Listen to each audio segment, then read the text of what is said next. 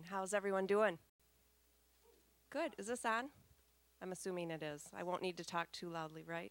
Let me introduce myself. My name is Amy Koning. I'm the Associate Dean for the School of Workforce Development, and the Business Department, who has so kindly sponsored this competition, is underneath the Workforce Development. So that's kind of where I come into play here. I want to welcome you to the second annual GRCC pitch competition. I know you probably all know this as participants, but I just want to let the rest of the world know this, all right? There were 89 entries this year in our second annual idea pitch. The top 15 are sitting in front of us and will actually pitch this evening. So kudos to you. We're just going to give you a round of applause. This competition is actually brought about to promote the spirit of entrepreneurship in Western Michigan. And the whole idea behind this came from a group that I affectionately call the WMCUG group, but that is actually just an acronym. It stands for West Michigan Colleges and Universities Group, of which GRCC is a part. And really what we do in collaboration with our other colleges and universities in this area is we conduct these competitions in hopes to foster the entrepreneur and innovative spirit in Western Michigan. That's the whole purpose of that group getting together. Okay, so we have this in the fall, the idea pitch competition, and then in the spring we have the business plan competition. So that's just two of the efforts that the WMCUG group actually helps to sponsor. You're probably aware that there will be 3 winners out of this evening, and yes, there's cash involved. Otherwise, you wouldn't all be sitting here, right? I figured as much. So cash, first place is going to receive $800. Second place will receive $300, and third place will receive $100. The top 2 finalists from GRCC will then advance to what WMCUG affectionately calls the regional idea pitch. So 2 from each school, from Davenport, Hope, Calvin, I got to get these all, Grand Valley, Aquinas, and Cornerstone. 2 students who have won their individual school competitions will then advance to the regional pitch competition, where the stakes get a little higher, by the way. The money gets a little bit more, so keep that in mind. That will be held at Davenport this year. Last year, GRCC held it, but this year we kind of rotate around at our colleges, and Davenport will be hosting that regional pitch competition for us on November 3rd. It begins at 6 o'clock. So I hope even if you don't advance, you go and you support GRCC, that's for sure. I want to give a couple of thanks before I turn it over here. First of all, obvious thanks to the West Michigan Colleges and Universities group for even coming up with this idea in the first place. I don't see any representatives besides myself here in the audience, but I just wanted to publicly acknowledge them as well. The GRCC Business Department, who not only supports these efforts financially, but also, obviously, I think a lot of the students sitting in front of us, from the looks of it, Felix knew a lot of them, so from the looks of it are coming from our business department. But keep in mind that this is not just a business department competition. It's really cross-college, because quite frankly, I could have a construction trades student that wants to open up their own business and have an idea pitch. I could have a culinary student that wants to open up their own business, or they have a great idea and they could participate in the idea pitch. So spread the word on that. We're hoping maybe next year we could get into 3 digits. What do you think, Felix? That would be awesome. That would be awesome. I've referenced Felix a little bit here, and I just want to give a huge thanks to Felix Pereiro. He is our business department professor. He coordinates all of this. Everything that you see going on here has been coordinated through him and his student group, which I'm actually going to let him say a little bit more about, because I want them all to get the correct kudos to them as well. So welcome to GRCC. If this is your first time, I wish all of you luck and good pitches, and I look forward to the outcome tonight.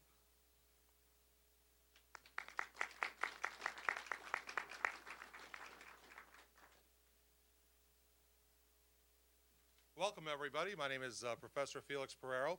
I'd like to start off by addressing the Entrepreneurial Growth Organization. appropriately titled EGO.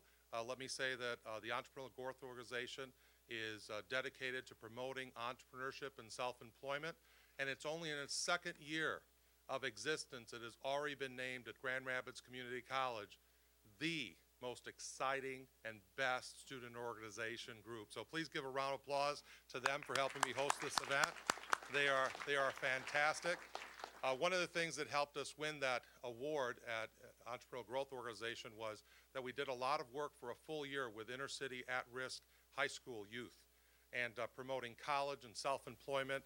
And I know that college prepares us to take a job, but here at Grand Rapids Community College, we know in these economic times it also prepares us to make a job.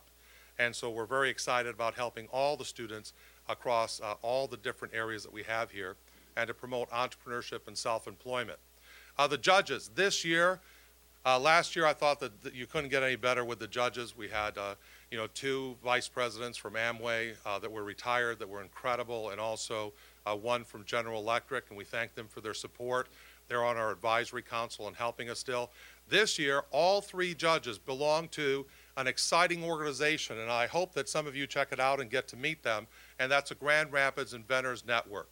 The Grand Rapids Inventors Network meets every month. They do product review pitches, and these people are well networked, many of them owning their own manufacturing, their own professional service, and if anybody could help you get your idea to manufacturing or get a patent, especially a patent today, right, because we have two pros at that, it's them. It's Grand Rapids Inventors Network, and we're so proud that they've partnered with us.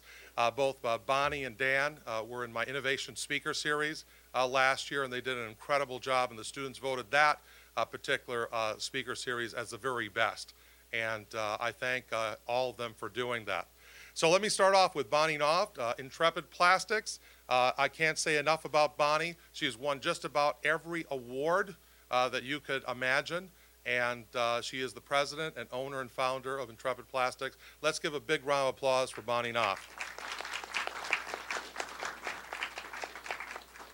To Bonnie's left, and Mike Suman. Michael was the vice president at Prince Corporation, senior vice president, I should say, and also the senior vice president of Johnson Controls, overseeing their $22 billion automotive industry business. So that's fantastic. Michael today, just recently, was awarded his 50th patent. And also, he has written a book, and he was just showing it to me, and my students are excited. We might have to use that in our entrepreneurship class. There's no doubt about that. So Michael brings a wealth of experience. So a warm welcome for Michael Suman, please.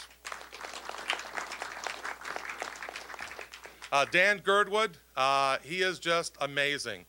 He is a CPA, an engineer for a long time, then went to law school, and he works at the prestigious Price Henneveld. They are the nation's leading intellectual property attorneys, and we're so blessed to have so many great companies here in Grand Rapids, Michigan, and they're based here, and they've helped a lot of the students. One of the things about Dan, he's just fascinating to speak with, and he was part of our speaker series and spoke on intellectual property, but he views it as an entrepreneur and as an engineer, and he views it in so many different ways to help the person understand really what business are you in, and to take your idea from concept all the way to market. So it's just beyond the legal professional that he is. He helps us so much, and he helped us understand patents like nobody before. And I also want to thank Dan, because I know that I've used Price Henneveld in the past with my own company, and I must say that last time Dan spoke, I asked him so many questions, I totaled it up, it would have cost me about $5,000. And so he gave our students about $5,000 of free advice. So again, Dan Girdwood, give a round of applause for him, please, as well. What is an idea pitch? Our students that are going to participate today are given 90 seconds to tell you about their idea that they're very passionate about. An idea pitch is also known as an elevator pitch. Think about it this way. You have a great idea, you want to share it with the world, and you find yourself in the elevator with somebody very important.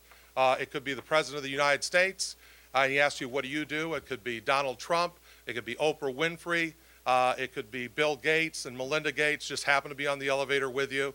And it's an exciting moment for you while the elevator goes up to the floor that they're going to get off on, 90 seconds to tell their idea to you. And at the end, we want them to say, tell me more. Please come back with me, join me, or please make an appointment with our assistant because I'd like to help you. That help could come in the form of investor dollars as an angel investor or a venture capitalist. It could come as a network, a person who could mentor and connect you with the right people to show you how to create a prototype, to show you how to manufacture here in this great country of the United States. And so that's what an elevator pitch is. It's really simple, 90 seconds, and then they ask you questions for 3 minutes. That's what the judges will have. It'll be a limit. And then we'll give a round of applause to each of the students that are participating today. And then our next student will come up. And we have 15 different ideas, quite a diverse group, 15 diverse ideas today. I want to mention to you that Grand Rapids Community College truly believes in entrepreneurship and self-employment, especially in these times. And we'd like to thank all of our community partners for helping students realize their dreams.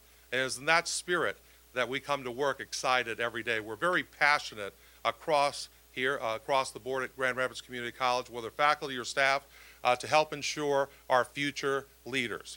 And so no matter what your age or background, no matter where you come from, we're very open-minded and we want to really help you. Today it takes a lot of courage to get up in front of the audience today.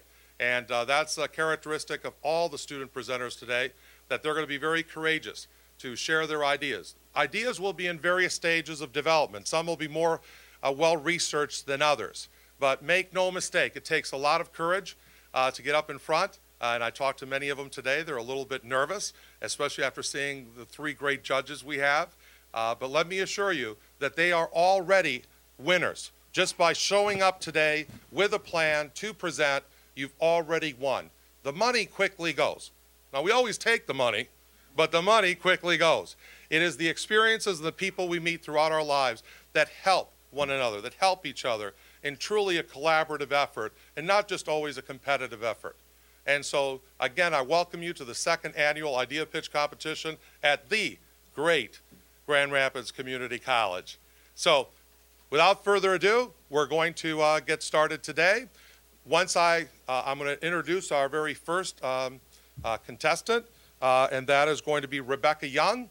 And I'd like Rebecca to come. I'm going to ask the other participants if you would please exit the auditorium so as not to give unfair advantage to any competitor this year. We are asking that when Rebecca's done, then we'll bring up our next competitor. I will ask also all of you to make sure, here's the microphone, to please use the microphone, right? You could stand behind here or you could take it off, and if you want to get closer to the judges, you could do that as well. With our very first one, very first presentation here, our very first pitch, please, a warm round of applause for the idea, throw out the manual, Rebecca Young.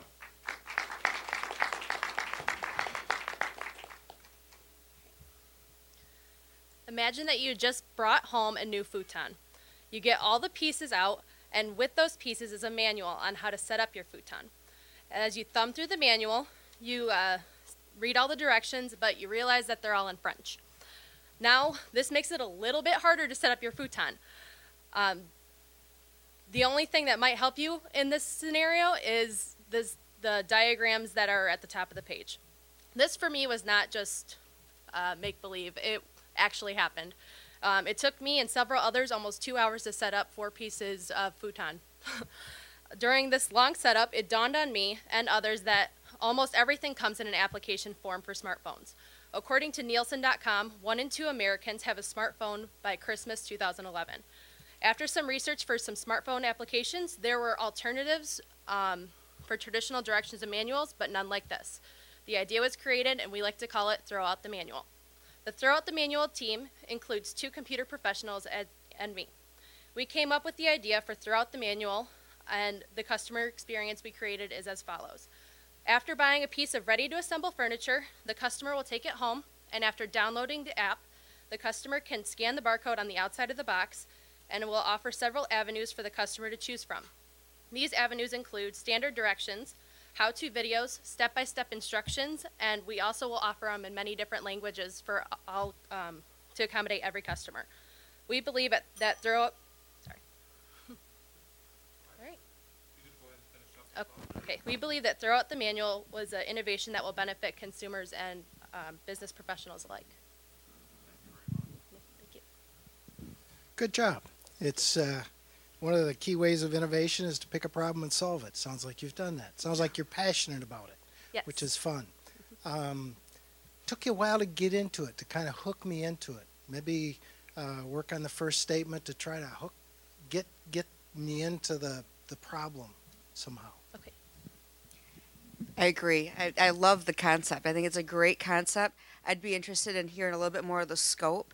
I mean, you talked about futon, which is great, but there's so many other things. Maybe touch on a few other ideas as well. But I think the idea is a great idea. I agree. I like the idea. I haven't heard of it anyplace else before. And the mediums that you could download, whether it be video or printed and multi-language, I would think could even save some money from printing for some of the manufacturers. And I agree with Dan. You could have. I think if you'd have got into the problem solution part of the thing quicker, it would have been better. But good job. Oh, thank you. Are there some questions that you might have for a little more detail? Do you have some thoughts on specifically what the app would look like on the phone, how it would be findable cost, how you develop it? We would go to a furniture manufacturer, whether it was ready to assemble bookcases or the idea would be we'd want to hit IKEA. We figure they're the big whale in the sea. If we get them, we'd get all the other furniture companies. But we would set up the video for them. We would help them put the diagrams on our app. We'd also have a search function. So if they didn't have a scan for your barcode, they could search the company and then look throughout their furniture directory. So it'd be a little bit easier for consumers to find it, and even if people don't have a smartphone, they can find it online. So we have a logo, but I wasn't allowed to bring it. Have you talked with any, because there's a lot of furniture manufacturing locally, have you talked to anybody about that? Just to see kind of what kind of costs would be involved with each specific company doing that video piece for each of their products? Not yet. This is the first time I've revealed it to public people, as well as the two other computer professionals. They're just working on the ground level right now. Do you have any working prototypes mocked up or faked or at any level? Not yet, no. We would like to within a year. This came about 6 months ago. So the other thing is that one thing when any manufacturer, furniture or otherwise, once they print the manual, one of the problems they have is it's out there forever. And if it's like a year cycle, work in process, they don't get to change that. And I know a lot of automotive people in cars are having chips that can download new data, like an engine software, oxygen sensor information or something like that for the life of the car. So that you could offer that. Oh, okay, great. One other thing is it's important to line up a team to help you. Find somebody who's done it, been there, come close, direction to help so you're not making the same mistakes and really will help jump you forward and bring the product forward much sooner and more quickly. Right. And at lower cost. Right. Yeah.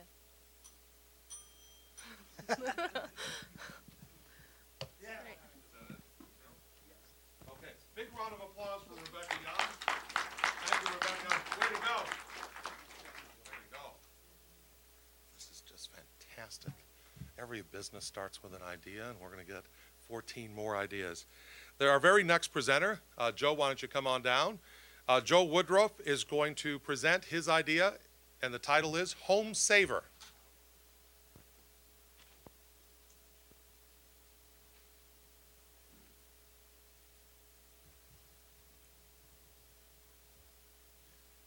Did you leave the iron on? Did you forget to turn the stove off? Did your daughter forget to put her curling iron off before she left the house? These are questions that people think of every day and they struggle with. Hi, I'm Joe Woodruff. And I was wondering if you wish there was something that could give you a peace of mind to know that your family, your pets, and your house is safe. Well, there is, with my idea called the Home Saver. Now, the Home Saver is a device that connects to your circuit breaker, and it alerts you via your phone application. Now, the Home Saver notices unusual electrical spikes when there is more electrical usage in your house and immediately alerts the homeowner via application. Now, the app will alert the homeowner, and it will give the homeowner an option to shut down the power of that region of the house. Now, if the user doesn't respond within 3 minutes, then the home saver will shut off or will trip the breaker. Why is the home saver important? Okay. In the U.S., electrical fires are the #1 reason for home fires. 49,000 home fires are because of electrical appliances or wiring problems. As a tragic result from these home fires, they claim the lives of hundreds of people and over $670 million in property losses. Keep peace of mind. Keep your family, your pets, and your home safe with Home Saver. Thank you.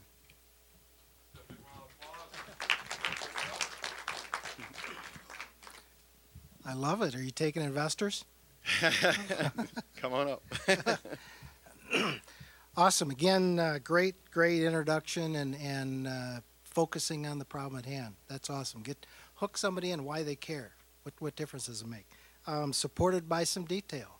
You've appeared to have done your homework and researched the area. Sounds like it's certainly possible and needed. Have you started building a team to be able to implement this, figure it out? Where do you stand in the development? Don't have a prototype as of now. I do know the technology's out there.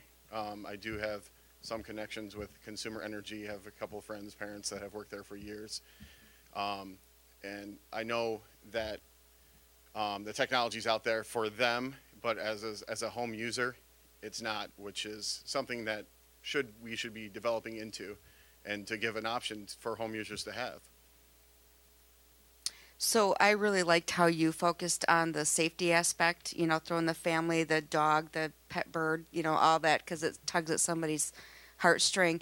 I guess I'd be more interested to learn a little bit more about the how it works, because, some things are just kind of conceptual, and you said there's things out there that work already in consumers' energy type of thing, but what about how would it work for the home? Well, if you look at a normal home's electrical box, is it digital at all? No. You have flip the switches. With this, it would have the device would connect into the electrical surge so it connects to the rest of the house.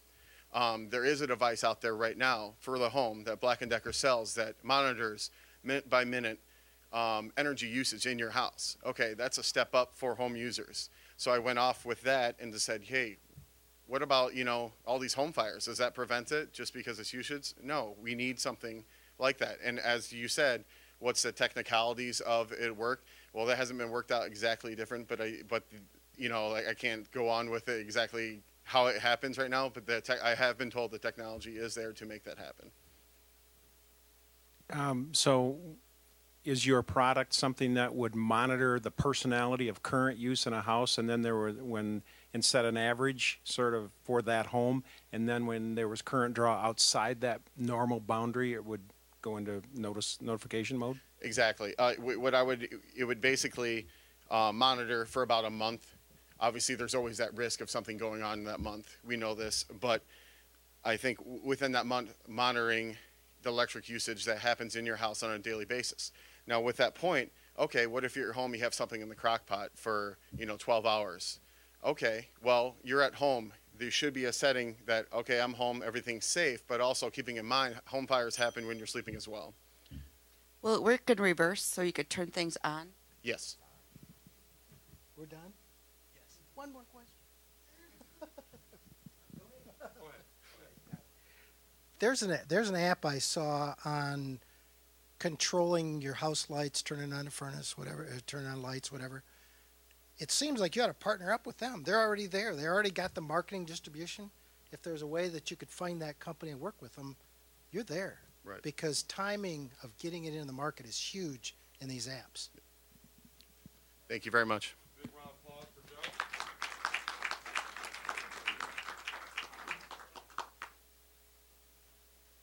Both Rebecca and Joe have done a great job. I throw out the manual. We were working for an office furniture manufacturer here in town, and actually eliminating certain numbers of manual that were repetitive saved millions of dollars. And now Joe has this idea in my mind. I'm always driving away from my home thinking I left something on, but that's a personal problem, so we'll move on from that. Our next presenter, we're going to shift gears a little bit. The title of her idea is Smiles for Hope. Please welcome, with applause, Allison Braunhausen.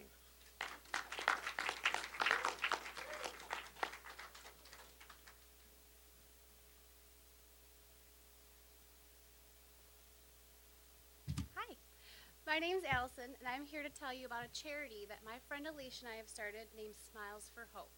The purpose of our charity is to make children with cancer smile. We both work at Spectrum Health and have already had the opportunity to put our idea into action. Our charity makes headbands and caps for children with cancer to help them gain self-esteem. Since January, our charity has already created over 450 smiles. We constantly receive feedback on how our headbands and caps have raised the self-esteem of these children. We aren't stopping there, though. We are receiving suggestions about how we can create even more smiles, such as mustaches for mischief and smiles for sunglasses. We would like to eventually create smiles in other children's hospitals around the nation and eventually around the world. We believe that even children without cancer will enjoy wearing our caps and headbands. The cost to make the headbands can range from $1 to $5, and we can sell them in local gift shops to gain initial revenue. We are always looking for volunteers and donations, so if you would like to help, please contact me and we would love to hear from you.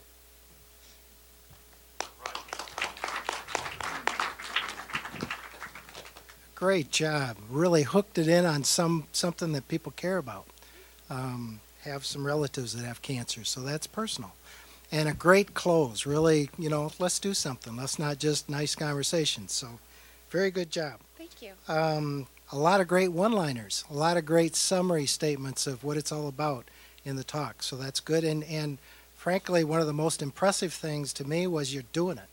Yeah. It's not just a discussion, so that's awesome. Thank you.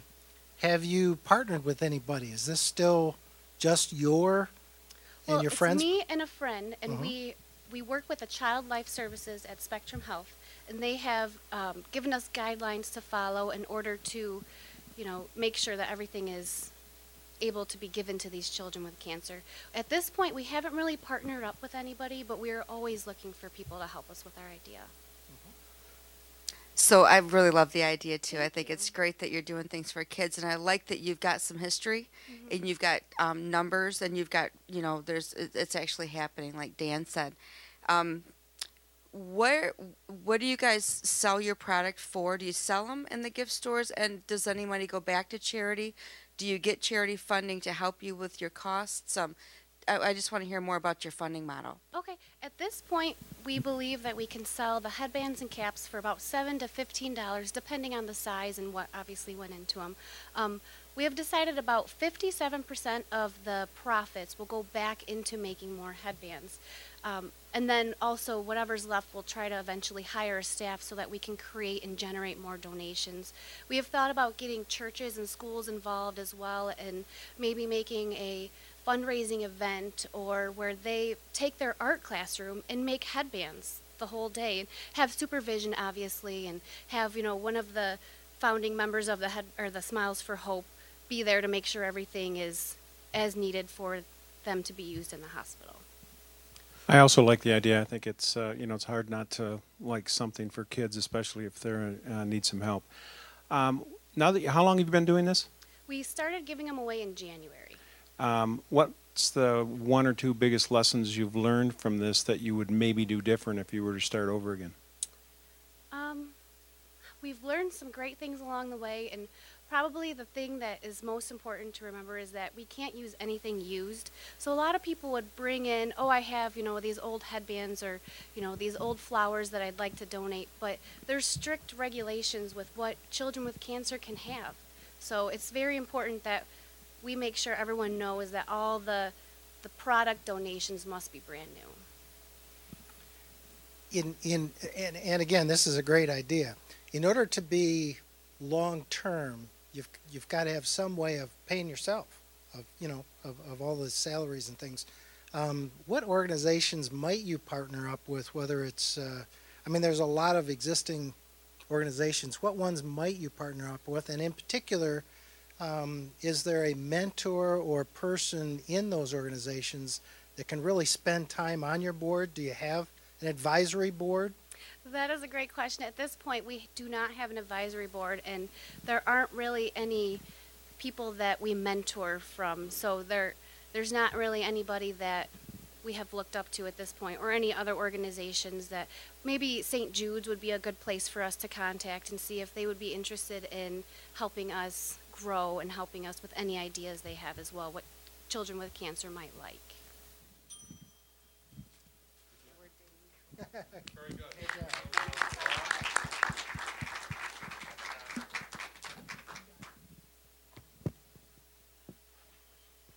That was fantastic. It's also to remind everyone that at Grand Rapids Community College, we're not here just to help businesses for profit, but also to do social good and for nonprofit. We've worked with many nonprofits, and they have a different measurement of how they measure success. And so we're very proud of all of our students that start nonprofits or help with nonprofits. Our next presenter, the idea is titled Point of View Books. Please welcome, with warm applause, Brennan Higgins.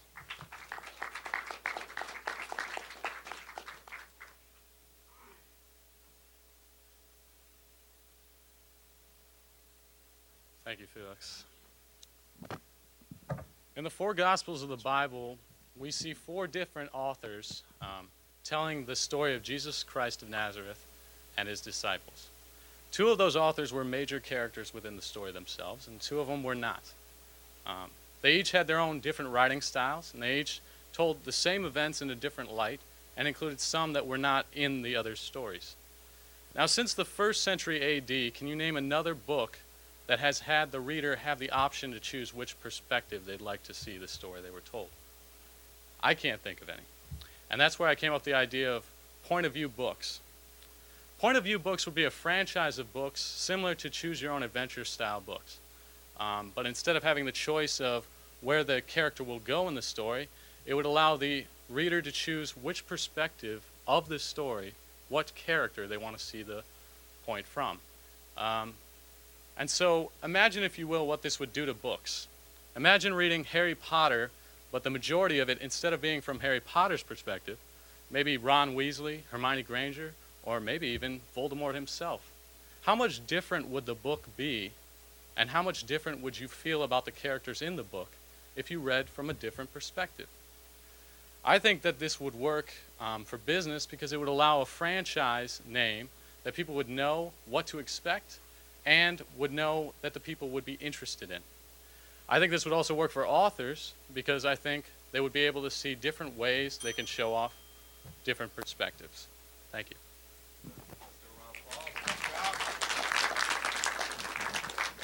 What a great, interesting, fresh idea. Different look at things and a good example. How are you going to turn it into a business? Any thoughts on how you're going to capture that value? Well, I know that Choose Your Own Adventure Style, I did a little research. He started off in the 1970s with his idea, but it didn't really take off until the 80s and 90s. But the number of sales that he did was around 250 million copies. Now, he was not the only author who did these books. He did a collaboration of them. And if you would just think about any, I'm sure some here have read Choose Your Own Adventure Style. Just name one author that was participating in that. The idea itself sold. And I think that something like this will. Certainly, you'd have to get involved with publishing houses and doing things like that. But I think the idea itself would warrant trying to take advantage of that. I'm still just a little bit not sure of exact. I mean, I think I know what you mean. Are you talking about if somebody wanted the four first books of the Bible, if you wanted a different perspective, if you were Christian or if you were Buddha, if you were, so you could buy that book based on your predetermined bias? No, I wasn't talking about the Bible. I was using that as an example. What I mean by that is you would take a book, any book, a Stephen King book, for example, and maybe you're following one character. For the next chapter, you're not interested in that character anymore. You want to go see the same events unfold, perhaps, from a different character's perspective. So it's not you who's changing perspective, but the narrator is choosing. And you said there's a little history with this already from the guy you were just talking about. This sounds like a major undertaking, because I know I've written some books too that are not published, but to change the perspective, if you've got 4 or 5 key players, it just sounds like a major undertaking from a lot of authors. But you said there's already been some success with that? I think there has been. You could have different authors take on different characters, but I believe that one author could do it if he wanted to. And think just on a children's story basis. The Three Little Pigs, for instance, there's a different perspective from the wolf's telling, and that was a major success.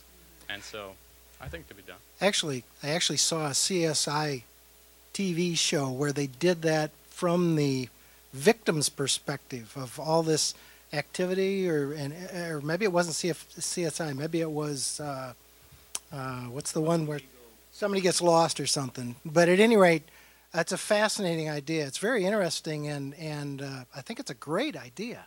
I think it's really cool. If I will. With the invention of the Nook and the Kindle, this could be done way easier. If you thought about it on pure book form, it might be a big book, unless it's a children's story. But in the Nook and Kindle, all it would be is just one click of the button, and you could go. Cool. Nice round of applause.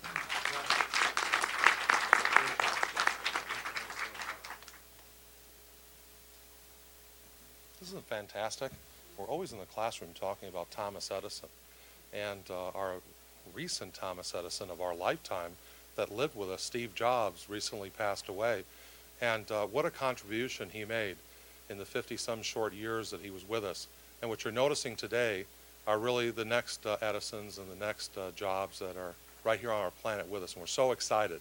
The millennials, 80 million plus strong, are really going to shape the United States like it's never been before.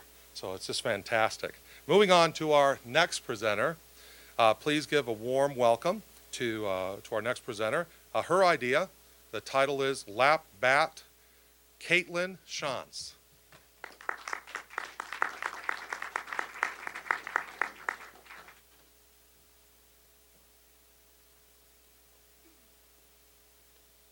Hello everyone, my name is Caitlin. Okay, so my idea is called the Lap Bat. Laptops are a very, very important technological device in today's world, as we all know. I'm sure all of us have one here. The reason we use laptops is because it helps make our life easier. It's portable technology. But something that I've been wondering about is how portable is a laptop really when you can't be near an outlet or your laptop dies? You're kind of really out of luck and it's useless. I'm a busy college student and I am sick of cords tangled up. I'm sick of scrambling for an outlet, worrying about where I'm going to sit in the classroom. If I can't sit next to an outlet, I'm out of luck. It's something that, just makes my life a little more stressful. With that being said, the Lap Bat is my idea. It is a cordless portable charging system for laptops. Pretty much what you will do is, it's very easy. You will just charge the battery overnight in the wall as you would do a digital camera battery. And the next day you can plug it into your USB drive of your laptop. It conveniently will fit in the USB drive. It's, I'm imagining, would be the size of a business card. And you have a full day worth of power for your laptop. You don't need to worry about cords. You don't need to worry about finding an outlet. It just will make your life a lot easier and a lot less stressful. And, am I done? Okay. I pretty much just think that this would take the laptop and the portability of a laptop to a whole new level. Yeah. I want 5. That's a great idea. Do you have any idea how large it would be? The size of a business card is what I'm thinking. It wouldn't really be, it would be pointless if it was too big. So we would want to make it as small and portable and compact as possible, where it would also have the power to last your laptop for a whole day. There are, I believe, some things like that for some cell phones and stuff. Have you researched and seen any of that? I haven't seen any of those for cell phones. I did research for laptops, and there's nothing out yet that's a cordless charging device. So I like the size thing, because I guess my question would be, well, why don't you just charge your laptop overnight then? But a lot of times it's bulky, it's hard to do that. So the size thing is a great concept to just plug into the side if you can get that amount of battery power through it. I guess the one thing that I would ask when you start your pitch is to start with the problem. Because I think you said some obvious things, which is good. I mean, we all have laptops, but if start saying, oh, I was taking a test and my laptop died. Does this ever happen? That type of thing. And then it's really going to resonate, I think, with the people listening to a little bit stronger. Thank you. I like the concept also, especially as I think about an emergency kind of backup when I'm on an airplane and my regular battery dies and I could pull this thing out and plug it in. I really like the concept of a USB port because your battery could be NiCad or any other format as long as there was a converter there to give it, you know, whatever laptop battery or, you know, the format that your laptop took. Any idea of what you think would be affordable? Have you done any research on costs and market? I haven't. If I would like to see this product be like $19.99, definitely below $20. I think that is something that most of us can afford. Cell phone chargers right now are around $14, $15. They can go up to $25. I would like this to be under $20.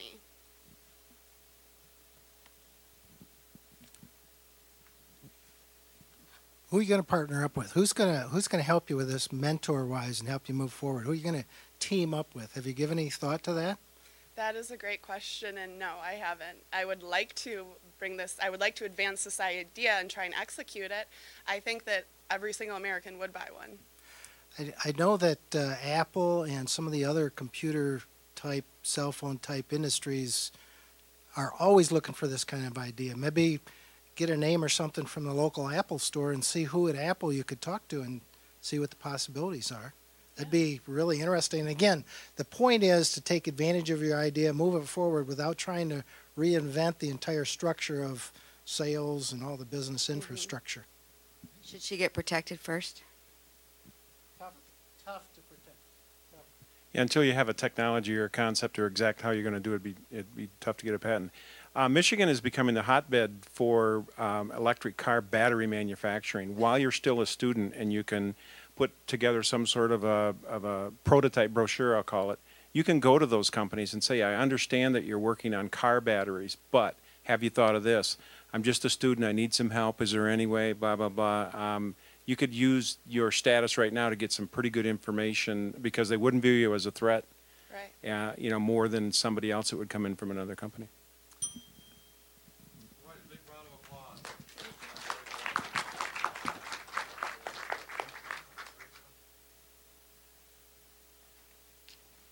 That's very important what you said. We have a lot of great partnerships with companies in this area and with LG Chem.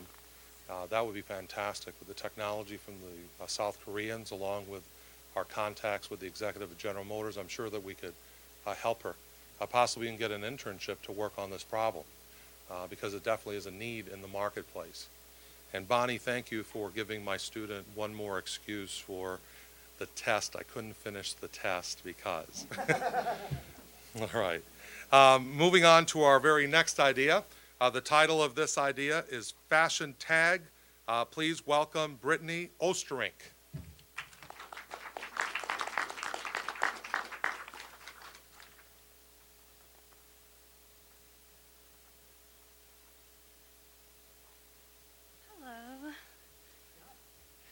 Hi, my name is Brittany Osterink, and I am a fashion merchandising major here at CC.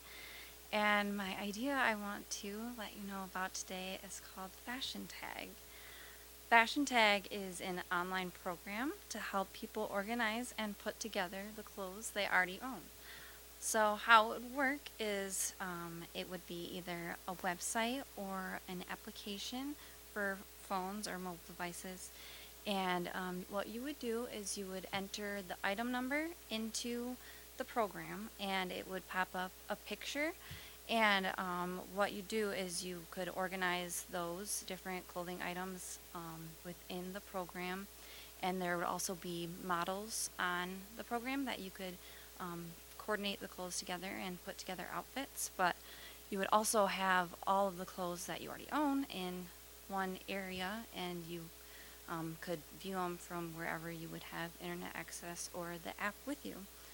And like I said, it could be either an app with a website or just a website or just an application.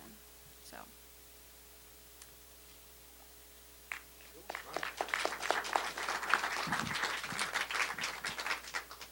Okay, so I like your concept, but I guess what I didn't hear from you is what problem is this solving? Oh, it's to help people keep their clothes all at their fingertips and without being at their homes, and also to help people put things together just without seeing them, and help people just put outfits together that don't normally just go through their clothes every day. Kind of a thing. I could use this. My wife says I'm color illiterate. Is there a way to incorporate color into this to part of the matching program? And that's a difficult thing to do. Yeah, that could be another feature of the program. I haven't thought that far into it. It's mostly just dealing with your clothes and what you think is good, ideally. So it won't exactly teach you a lot. It'll just help you just see what you have. With the onset of QR codes and existing barcodes, my guess is that if not already, you could scan that like we do with our mobile phones, and not only get you could get what the garment is and the color and the size. So if you were out shopping and you were like me, trouble putting out things together, you could show the picture of what you have at home to the salesperson and say, what do you have that would fit with this? Might be an idea. Have you prototyped this at all, or dug into the coding at all? No, I have not. Just an idea for it. Well, it seems like there's a lot of directions that this could go. What's the second product? What's the second app? Where further can you take this beyond just the specific clothing right now? Like you said, I could do something different with like color matching, or even putting different companies into it, and it'll help them like promote their products, kind of a thing. What companies? Who again, I go back to trying to partner up with somebody, trying to take advantage of the existing distribution and manufacturing, all that other stuff. Who could you partner up with that would really want to do this? I guess any kind of big fashion company, if you think of Nordstrom's or something like that, like JCPenney, kind of a thing. Cool. Hey, thank you very much. Thank you.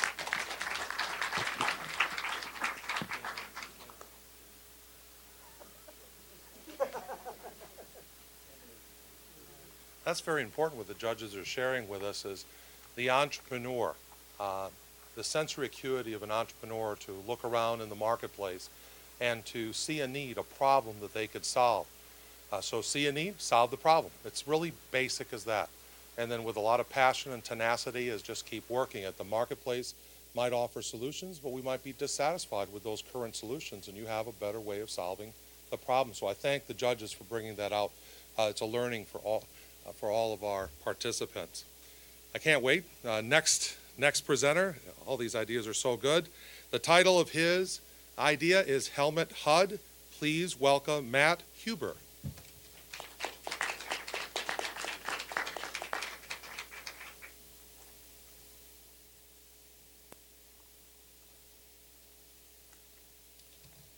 Hello, my name is Matt Huber, like you said. My product is a helmet hood, or heads-up display unit. It's built to make riding motorcycles safer and more enjoyable. The heads-up display system may show the speed of your motorcycle, your RPMs, and most importantly, your blind spots. By placing cameras on the back of your helmet, one can check the traffic without turning their head. This ensures that the rider can keep their eyes on the road and head forward. Turning around to check your blind spots can be the most dangerous part of riding a motorcycle. With a helmet hood, this decreases the danger of riding a motorcycle and checking your blind spots. Thank you.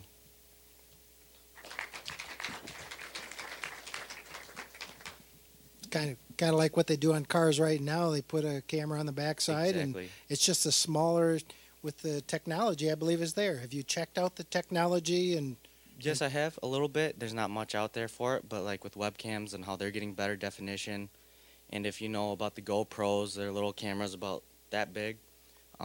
With all that technology coming into play, I really believe that you can actually mount cameras on the back of your helmet. I know there's actually a company that the Grand Angels invested in that was helmet-mounted cameras for Yep. soldiers and things. So you've heard of that? And Exactly. good.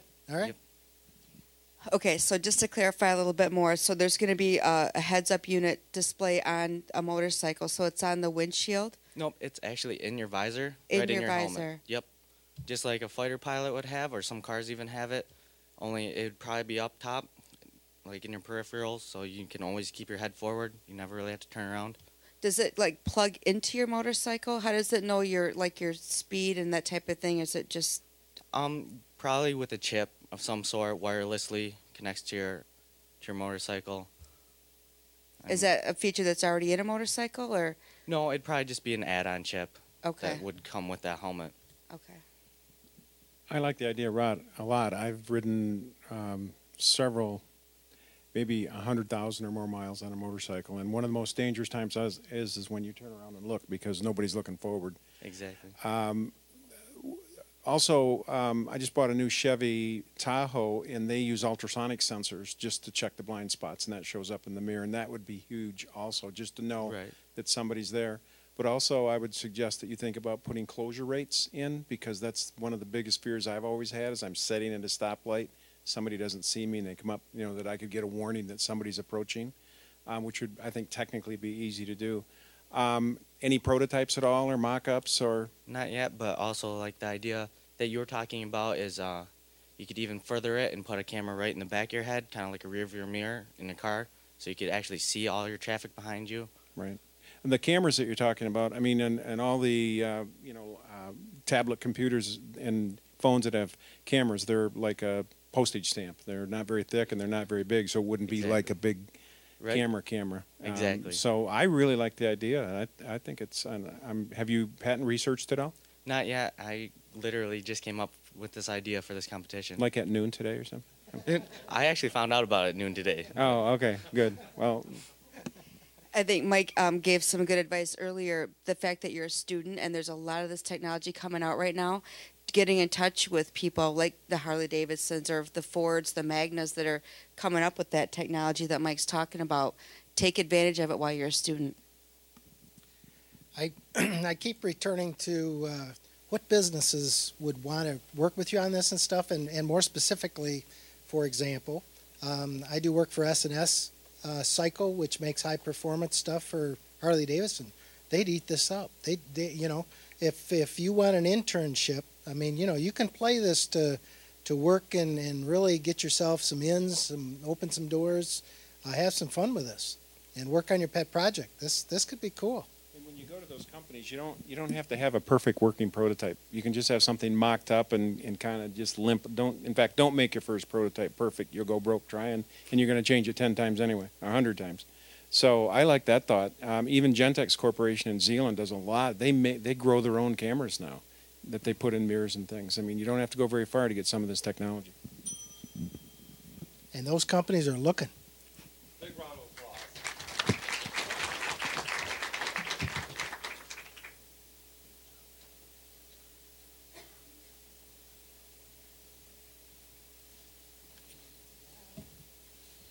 I want to make sure I pronounce the last name perfectly. So, Sometimes you have to turn on the right side of the brain, the left side. I have to turn on my Cuban brain for this, for the accent.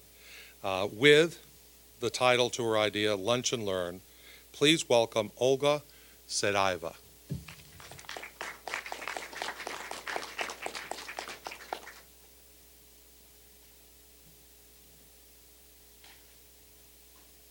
Good evening, everybody. I would like to ask a question. How many of you remember what did you have for lunch when you were a kid? Probably was the same thing over and over again. Bologna sandwich, peanut butter and jelly, maybe some chips and some crackers. At least that's how I remember my childhood. I would like to stop that. Enough of boring food. Kids' lunches are getting a makeover. I would like to introduce a new generation of healthy lunches for kids. Lunch and Learn is a series of healthy lunches for kids and interactive packaging. Let's learn, let's eat, let's play. In our modern society, parents are always busy and they hardly have any time to spend with their kids. I'm not even talking about making lunches for them. My idea, Lunch and Learn, will be a great solution for modern families. It's easy, it's fast, and it's healthy. Lunch and Learn offers a variety of different foods like salads, healthy salads, different fruit snacks, yogurts, and sandwiches in different shapes, and even healthy juices.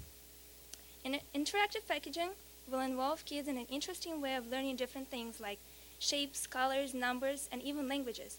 It's so much more fun to do it while you eat and play rather than sit in class and try to memorize it over and over again. Thank you.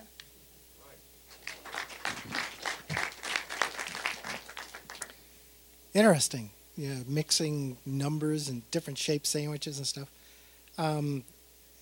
Would it basically be you go to Myers and there's 10, 15 different lunches that you prepackaged that you pick from? Would it be several subcomponents that you pick the sandwich, pick the whatever, and put them together? It basically would be packed.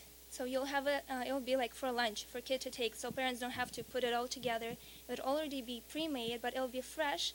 So I don't want it to be like dry and they buy like a big box for the whole month. They buy it once a week probably they put it in a fridge. It's in boxes and it has different like numbers and games on them so they can remember, and that's how you would go with it. So kind of like a cereal box where the kids sit there and eat the box while they're eating their cereal in the morning, but you can do this while you're away from home, right? Without your parents there. So, yeah, healthy and it'll be McDonald's. more developed. It's not just a game to go through like a maze. Yeah. It'll be more like we can do maybe a different language like Spanish. You would basic words like fruits and vegetables. You can learn those by just eating them and looking at the words right underneath them. What age range are you going to target for this?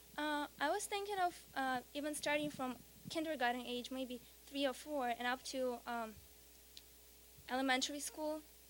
Even 10 years old will be, like middle school, still be great because we can make it more complex for them. I like the idea a lot. I think you got two markets. One is busy parents that forgot to pack the lunch and they just grab it and go. I mean, but that by itself is probably out there, like Lunchables and those kind of things. But the difference is that it's healthy, it's fresh. No, I get that. And I think that's a differentiator, and I also think the learning and the interest thing. And as Bonnie said, we've all sat there as kids and read the back of the cereal box in detail. What do you, just along Dan's question, are you thinking this would be done in the grocery store in age groups? Would this be something that would be delivered on Monday through a delivery service? So we know your kids, we know your background, and you get one package on Monday and your whole week is set, or what do you think? I would like to try first set it like maybe a region of schools and try it out how the parents would prefer. Maybe they would rather go to the store and pick them up, or we can base it on schools. They can have them set for the kids. But I think in the store they can pick it up wherever they want. What kind of games or what do their kids want to emphasize? Like what do they want to choose? What would they rather learn? So they can choose. I love the concept. I really, really do. I think that the fresh aspect is awesome, but I think that's going to be a difficult piece. So make sure you're really looking into that, even though it's the best. That might increase costs and that type of thing, but I think it's a great way to look at it. Thank you very much.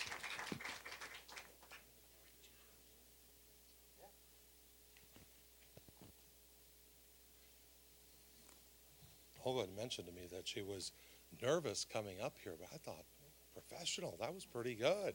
She should be nervous more often to do that. And also in a world that we live with, globalization, to learn the different languages in a fun and exciting way. We're getting such a diversity of ideas. We're so proud of all of our students. The very next student, his idea is high yield home brew. Please welcome Dallas McCulloch.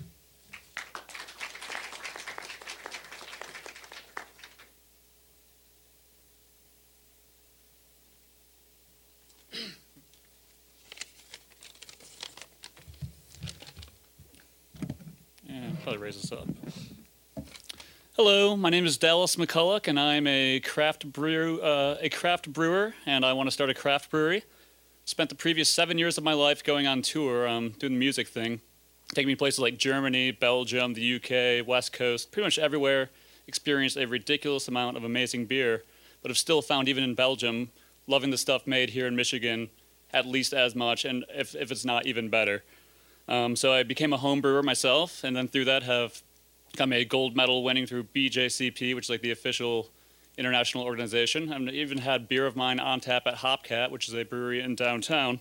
And there are so many just amazing brewers out there who want to start breweries, but are not able to find potential investors due to their homebrew setups. They're only making 5-gallon batches, which is roughly 2 cases, as opposed to basically my idea is I want to make a much higher yielding homebrew setup, which I've designed, which would take a little bit of startup money, but it's roughly 6 times what the current setup is for the standard 5-gallon homebrew. In which case, if I was doing 12 cases per batch, I could give out, just a ridiculous amount of money or a ridiculous amount of beer to various people who would be potential investors for the microbrewery that I would like to start.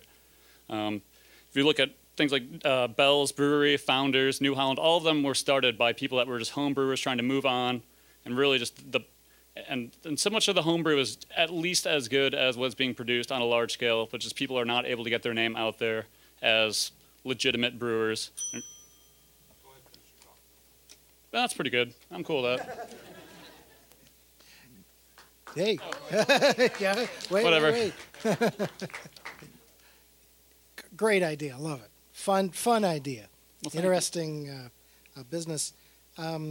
You mentioned it's tough to get your name out there. There are several microbrewers. How are you going to do that? Any ideas? Like, how will I get your name out there? Well, I mean, I've already won, done beer contests for winning like BCJP. So I'm a gold medal brewer, and I've had, my run that I had at Hopcat was 3 barrels, which is roughly 750 pints, but that's sold out pretty quick. So even when I'm doing 750 pints, it's cool that that's helping build up something, but that's under the Hopcat name, as opposed to if I'm making 6 times a standard homebrew setup out of my own house, then I think if I'm making that much beer, it's a lot easier to distribute it. In fact, you guys give me your names and addresses, I'll drop you off some. Yeah, everybody, I don't care. Yeah. All enough. I mean, it's a crazy amount of beer. What's the address here? Yeah, there we go. I'll just drop off a forklift. So I guess, I've been to Hopcat, love that place. So first of all, I guess, what makes yours so much better? I mean, obviously it's a taste thing, right? Who's your audience going to be? And I'm curious, you're talking about the startups and how your abilities are so small. The cost comes into when you want to make a larger amount. Is there any type of incubators for brewers? Because that might be like something interesting you can start with. What do you mean by incubator? Having several small ones in one area. Well, the amount of labor it takes to produce, let's say, like what I'm aiming for is like 1 full barrel, which is at roughly 12 cases per run. It's pretty much the same amount of labor, and the actual material cost is not a whole lot. It just comes down to applying some methods that I've learned from sitting in on brew sessions at, well, the Hideout is where I've picked up on a lot of things that kind of cut corners, but I mean, going to breweries just all over the world. And I totally forgot your original question. Who's your audience? Oh, the audience, I mean, beer lovers, just in general. I mean, I can do everything ranging from, standard pale ale or something that's pretty accessible, what we call a gateway drug, as far as craft beer goes, as opposed to like the beer that I had at Hopcat was called Ginger Vitus. It was a ginger ale, which I've never seen produced anywhere in the United States. So pretty wide range of things within craft beer, but it's a huge growing segment. Even while overall alcohol consumption is down about 3% per year, the Michigan craft beer has grown about 10 to 12% every year, and it's not going away. And it's not cutting off from one another. It's taken away from the big three, Anheuser-Busch and Miller and Coors.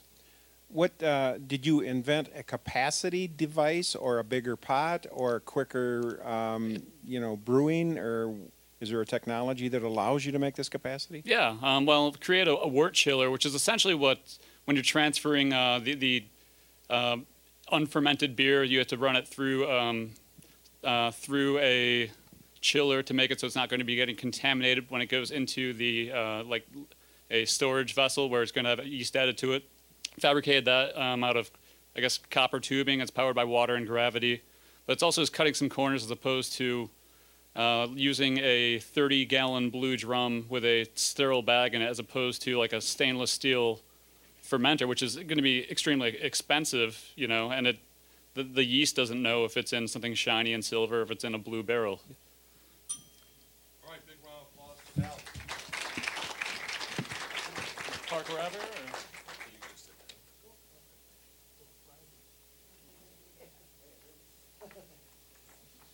Fantastic. Beer. College students. Didn't see that coming. Okay. Very good. Remember Felix Pereiro, beer lover #1. All right. Moving on to our very next idea. I think you're really going to like this idea as well. The title of the idea is Diversity Dolls. Please welcome Whitney Potter.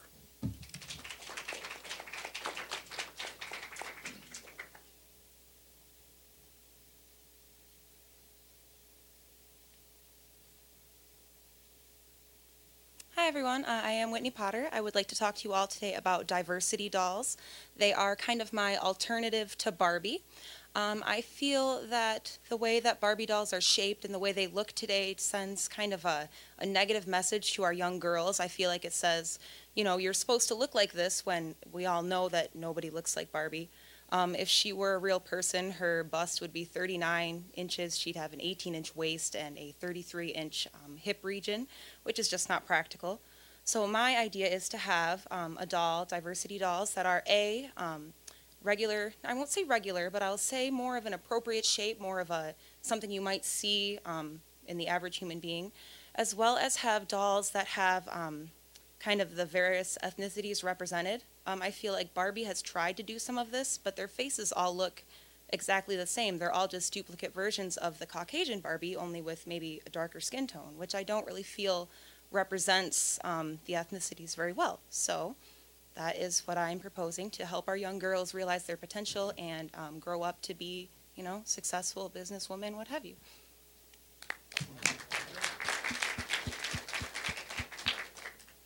I love the name. I think it really captures where you're going and what you're trying to do. That's a great name.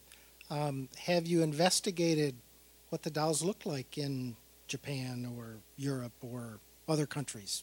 I hadn't, but that would definitely be something to take into consideration. I've mostly just seen the Barbie dolls and how their take on the different ethnicities, like the way they do Japanese dolls and things like that. So.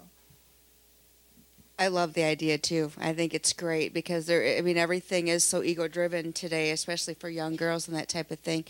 So, there's like the American Girl series. You could have the Diversity Doll series. It would go in line with that very, very well.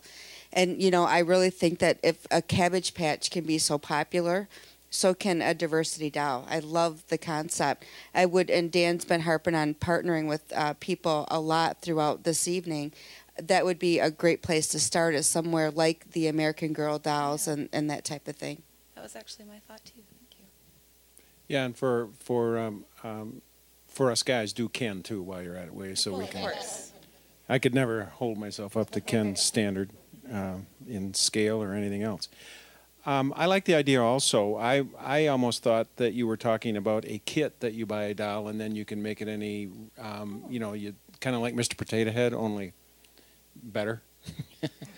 Any thoughts of partnering with a designer or helping get some visual things going on this? Have you done any of that at all? A designer Sketching? as far as clothing or look? No, like the doll itself, like a. I feel like I would want to kind of get in a lot of them and see a varied, proportion of ideas, just because everybody's idea of what is regular or what is normal is so different. I would like to have a very large group of people going into this to design it. Well, you know, because I can buy a doll today, because I've been around the world a lot, based on any ethnicity you can. And so how is your idea different than me just going and buying a Japanese doll or a Korean doll? Or Yeah. How does yours? Oh, I feel like it's different because we're in America, and we do have obviously Japanese people in America. However, I feel as though sometimes they may identify differently than somebody who lives in Japan and exists there than maybe a Japanese person growing up in America. It's interesting because each new line of dolls or whatever tend to have a theme, and your theme is that they're all different. They're normal.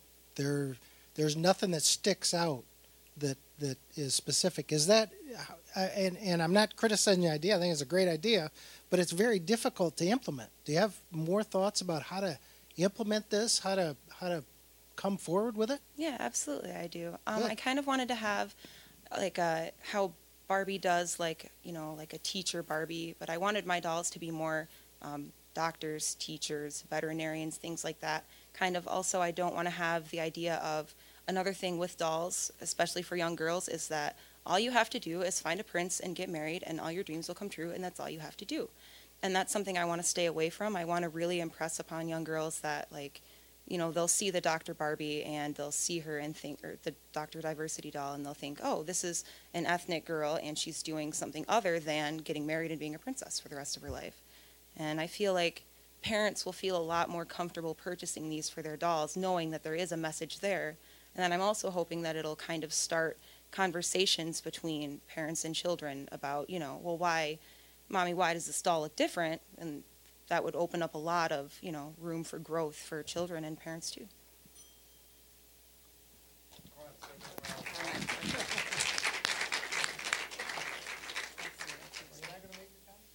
No, it's over. I'll wait. At Grand Rapids Community College, one of our core principles that we believe is embedded into our DNA here is diversity.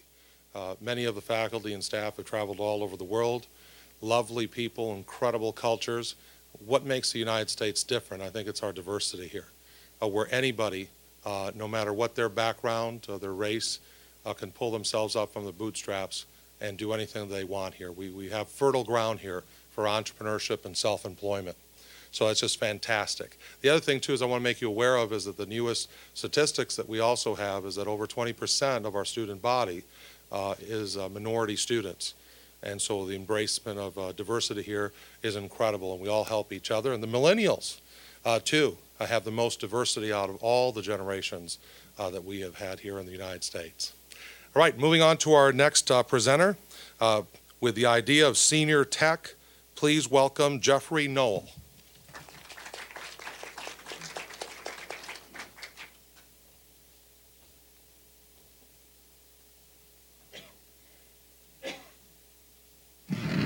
Thank you. Ladies and gentlemen, I have solved an industry issue, seniors and technology. My idea to solve this issue is called Senior Tech. Senior Tech is a nonprofit organization that recruits tech-savvy individuals, students, and professionals to volunteer their time to assist seniors with technology. Seniors will be helped by volunteers in learning about, setting up, and even repairing technology. This nonprofit organization provides opportunities for volunteers to improve their skills, knowledge, and abilities, all for a good cause. These opportunities will help volunteers improve their resume in order to gain a competitive advantage in the job market. This organization will also expand the network of volunteers by connecting them with other tech-savvy individuals, professionals, and organizations.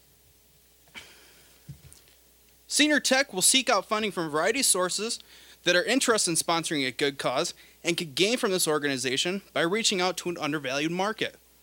This idea is a winner. It is a win for our customers who get affordable assistance with the ever-changing world of technology. It is a win for our volunteers who are opened up to new and exciting opportunities associated with serving this good cause. And finally, it is a win for our sponsors to tap into this market A win, win, win.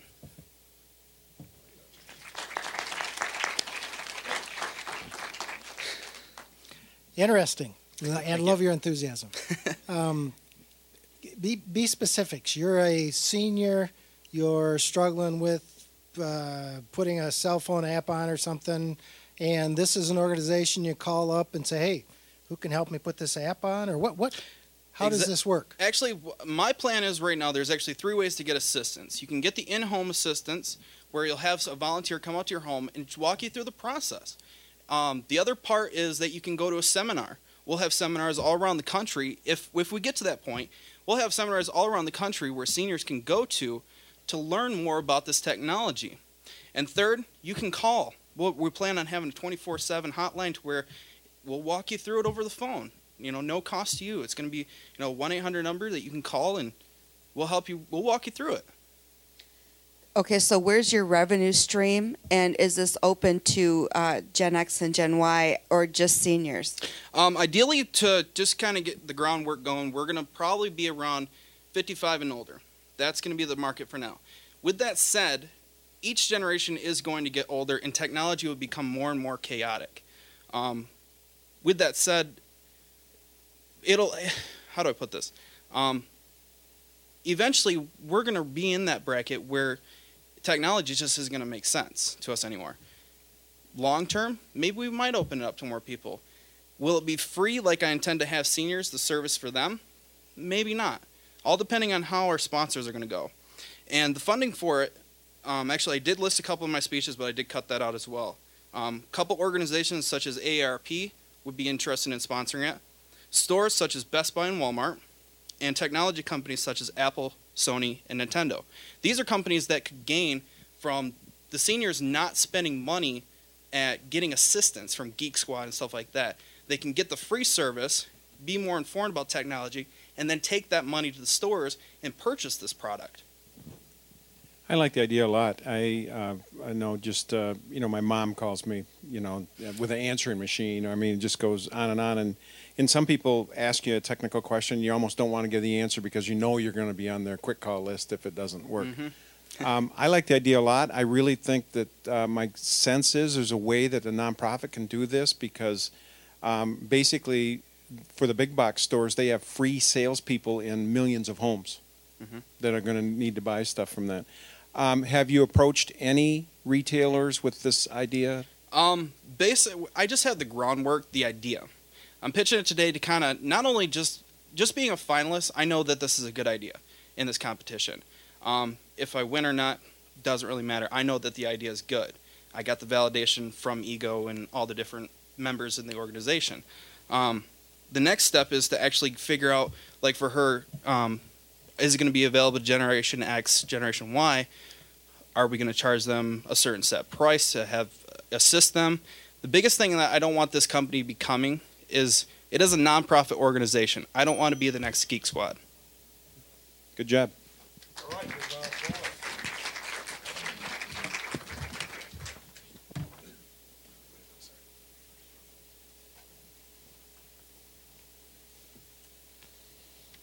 I recently gave a speech to the AARP of Michigan at Steelcase University, and I was wondering, how am I going to address this audience? And the speech was called Turning Your Passion into Action, Growing Entrepreneurship in Michigan. And the audience at the end quickly reminded me that, yes, Mr. Pereiro, you do qualify as an AARP member now. So that was a little bit of a reality test. All right, Jeffrey did a very nice job with Senior Tech. Our next idea, earbuds for the hearing impaired. Please welcome Corey Elspree.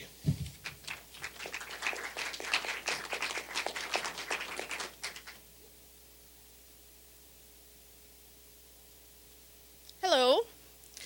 I want you to do me a favor. The next time that you're walking around town, you're in the gym, you're in the grocery store, maybe you're in the library, take a look around. How many people do you see wearing earbuds? And how many of those people have hearing aids? The answer, 0. Earbuds are absolutely everywhere. They're ubiquitous, except for those that have hearing aids. What the answer is? We don't have one right now, but I have one for you today. Is it a headphone maybe that they should use that is uncomfortable, is not giving the sound quality? Or maybe they should use, without their hearing aids, the earbuds that are on the market right now. They don't provide the sound level that's necessary for them. Neither one of these is the answer. With my product, people ranging in ages from 5 to 75 will now have what I call hearbuds. This is a device that will attach to the back of a hearing aid that will transmit sound from a phone, MP3 player, computer, directly back to the hearing aid. It will utilize a port that is already in hearing aids today. 90% of Americans have computerized gadgets that utilize earbuds. With 1 of every 10 American having some sort of hearing loss to a certain degree, this equates to approximately over 28 million possible market users for earbuds. This is the next invention that I will see it become that bring the hearing impaired people into the normal hearing world and feel like they belong. Thank you.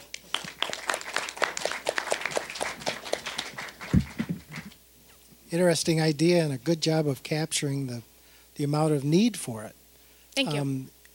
Do any of the existing hearing aid companies have a product like this? No, they do not. Not anything that is specifically like this. Why? That was my question. They need it. It's very much needed out in the hearing impaired community. I guess I need a little more clarification on what the problem is. Is it that people with hearing aids are not able to utilize like hands-free devices? The problem is when you have a hearing aid, there's an ear mold that actually goes into the ear canal itself. You're not allowed to put an earbud in there, so they can't utilize the earbuds. They have to use a headphone, which is very uncomfortable and doesn't always give you the sound quality necessary. And sometimes they do use it without their hearing aids, but they may have different levels of hearing loss on each side, so it doesn't give them that right balance that's necessary. Is that technology there that you could attach this to the hearing aid already, or is that something that has to be developed? There are units that actually, they call FM systems that they utilize actually in my son's school right now, where they attach a small boot to the bottom of the hearing aid. The teacher's voice goes directly to the hearing aid. So I believe the very beginning, the majority of the technology is there. It's just transforming the product a bit. Have you done any patent searching at all? I have not. It's kind of something that's just it's a passion of mine. Inspiration was from my son. And I haven't really divulged into it too much until the idea pitch competition came up. And I threw my name in the hat and said, hey, why not? This would be a good thing. It's a good idea and good job presenting. Thank you very much. Yeah, the medical industry, whether it's hearing or whatever it is just going to continue to grow and grow and grow. So, I mean, you're on the timing of your product is amazing. But getting together with companies that already have similar products would probably be your quickest route to success. Thank you. So what companies would you partner with? Who would want this product? Who could you go to that say, yeah, let's go? Well, the first thing, because of my son being an inspiration on that, you see lists now that schools require certain supplies to come home. One of them is earbuds. My son has to wear headphones, which doesn't really give him the quality of what he needs. So schools, audiologists, the Grand Rapids Oral Deaf Program, Shawnee Park that's here in Grand Rapids that services the Oral Deaf Program, those 3 major right there would be probably my primary focus to begin with. I have a nephew that has that same kind of problem, and it really changes how they learn and their willingness to participate. So great idea. Definitely. Thank you very much.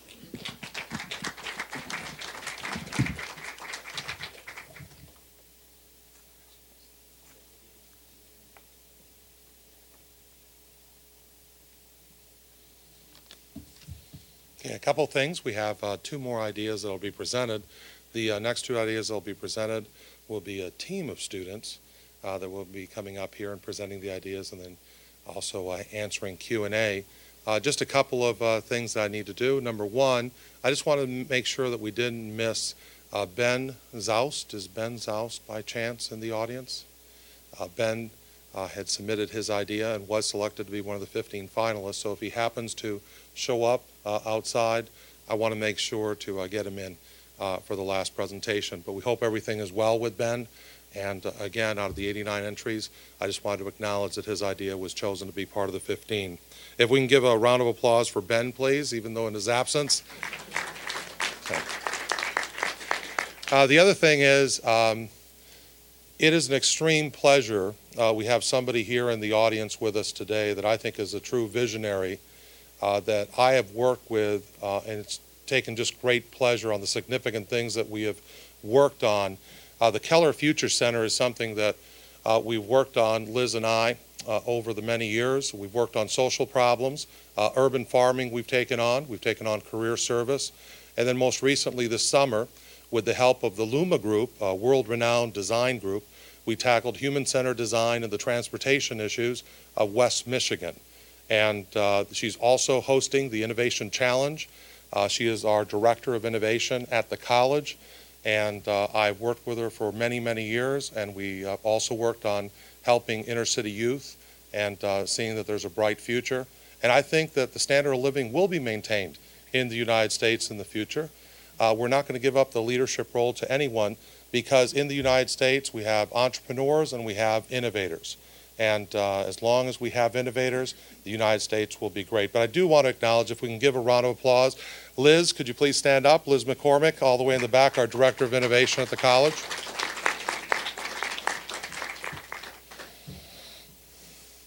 For our next idea, the title is Scantree. And there's three students, Vanessa Gore, Matt Stewart, and Larry Figures. Please welcome them.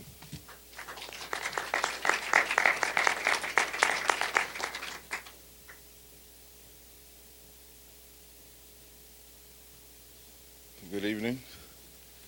I'd just like to start off by saying how many people in the audience is attached to their smartphones? How many people like going to live concerts?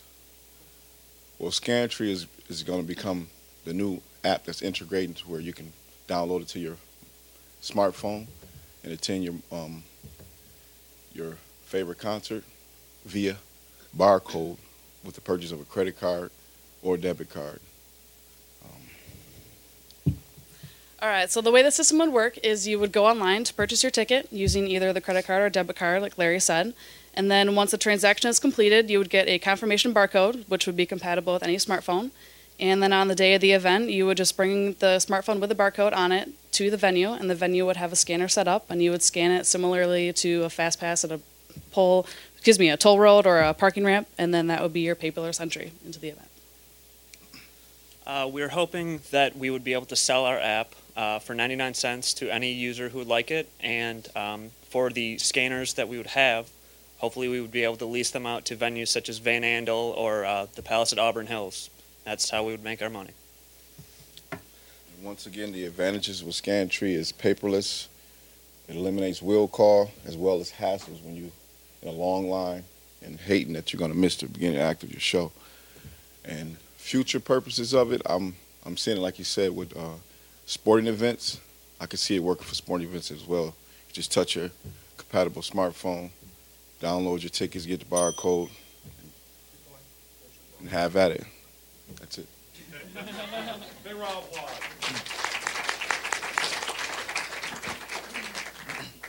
So this is for just getting tickets or actually viewing the concert on your phone? It's actually for tickets. You get a barcode confirmation onto your phone just for entry into a venue. And then you just bring your phone with you and away you go. Walk up to the window, barcode on your smartphone, get scanned, straight in. Have you checked out the competition? Are there existing? Actually, at this moment, I don't believe it's any competition, but I kind of want to pitch it to somebody like Live Nation, who's actually a big promoter that does a lot of concerts. And is it similar to the, what do they call it, the G code or the QR codes that are out there now? I know you can make like golf reservations from your smartphone right to a website type of thing. Is there similar technology out there? Well, just the idea of the barcode, we're thinking to just making it more compatible and easier for customers that want to just knock out the anticipation of looking for the tickets. You can just touch the app on your phone, get the city or state where the show's appearing at, download it, purchase it, get your barcode via email, show up, you in there. Yeah, it sounds like a clever idea. In fact, it's so clever I just can't believe it's not done already someplace. But I haven't seen it. But one thing you might want to do is a real deep patent search.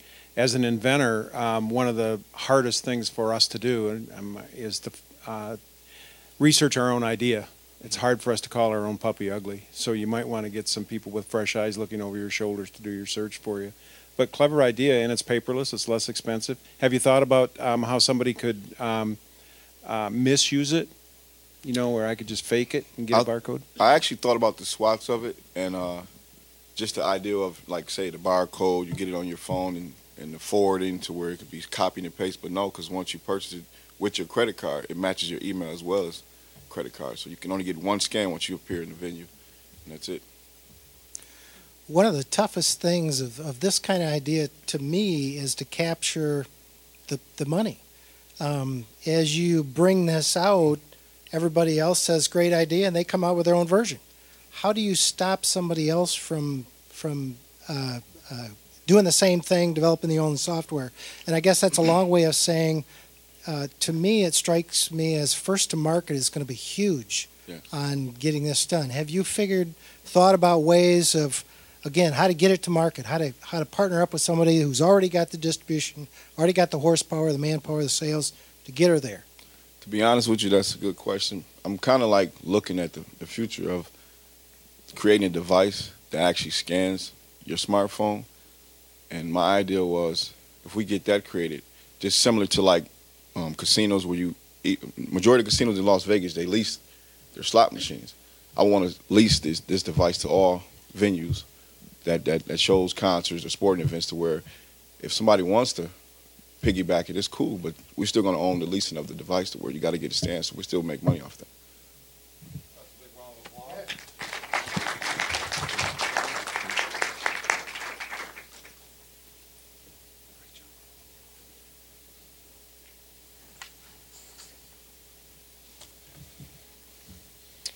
This is fantastic. Sometimes I'm asked, what happened before idea pitch? Well, in our classes, we used to do this all the time. And then people would come and visit us and want to pitch their ideas. And have any gone to market? And the answer is yes.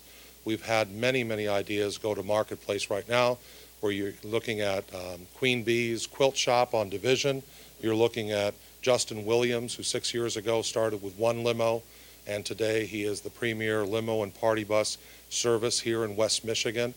And also Laura Ewing with House of Prayer, helping women who've gone through drug intervention treatment to assimilate back to society.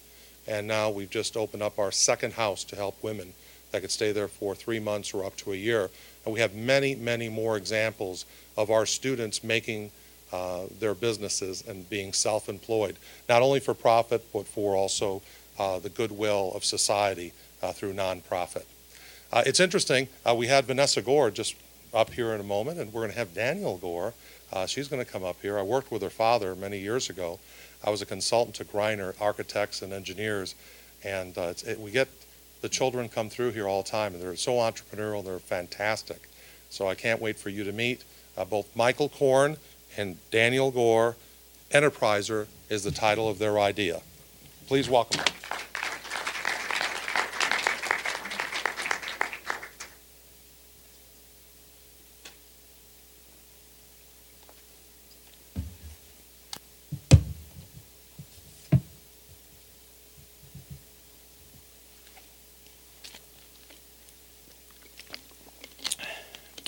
Good afternoon, judges. In today's economy, the job market is competitive as it has ever been. More students are studying technology in areas such as web design, web development, and graphic design, along with software development. The question is, where do they find the work and the experience after college? Furthermore, business students, such as everyone here that's presented today, have such great ideas, but they stall because they don't have the technical skill to say, program. Our group, Enterpriser, wants to bridge the gap between the two departments. We will be providing a website where entrepreneurs can post jobs or roles that need to be fulfilled by students with a technological background. And then these students with the ideas will have these jobs be able to be fulfilled. Revenue will be based off of a subscription-based model, and then additional revenue will be based off of pay per post. The startup cost is low because the technology already exists to implement it, and it's it's about, say, $100 just to get it up and going. The value proposition is best value because the posts are going to be $2.99 per post, while subscriptions will be $9.99. We want to be able to collaborate with student employment services, and if we aren't able to, then we're prepared to go at it alone. It will be advertised and marketed via social media, word of mouth, and person-to-person, being that we'll be able to talk to the department heads of the business department and the computer science department. We will assume no responsibilities for compensation between the two parties, and we are simply there to connect ideas with skills. Thank you.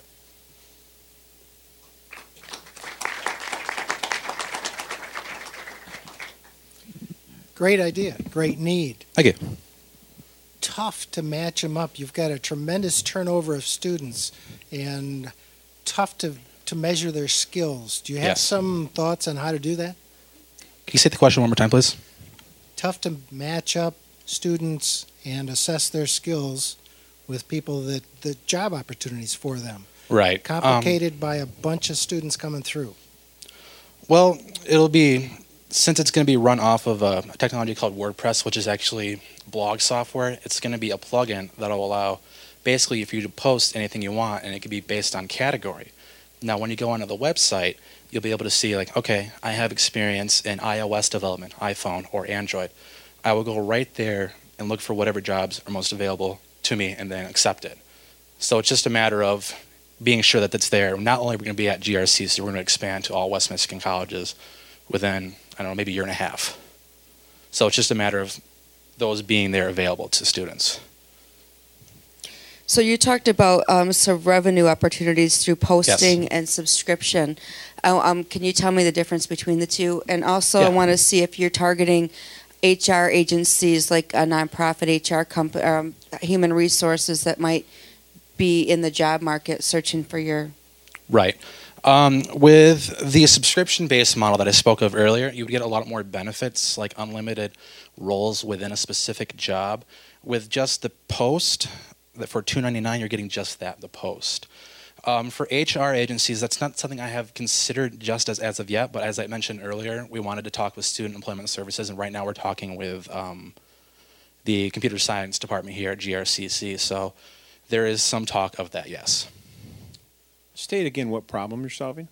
I like to use a story that, like, last year I presented an idea, and I have a friend of mine who's here in the audience who had an idea where we didn't have the talent to be actually able to develop some of these computer science ideas. So we're basically bridging the gaps between the business department over here and then the computer science department here in this building. So Danielle, looking all pretty up there, you got to talk a little bit. So if I'm a business owner and I want to help, or I want to hire somebody or utilize your service, how does it work from my perspective? I just want to say I'm getting over being sick, so that's why I'm kind of standing in the corner here. But so if you'll excuse my raspy throat, if that's how it's coming through on the mic. So when you go onto the website, we're going to have a search optimization type thing where you can type in keywords, buzzwords, and then the post will come up according to what you're looking for. Or you can just go through and browse what kind of projects you're looking to work on or something that you're looking to do.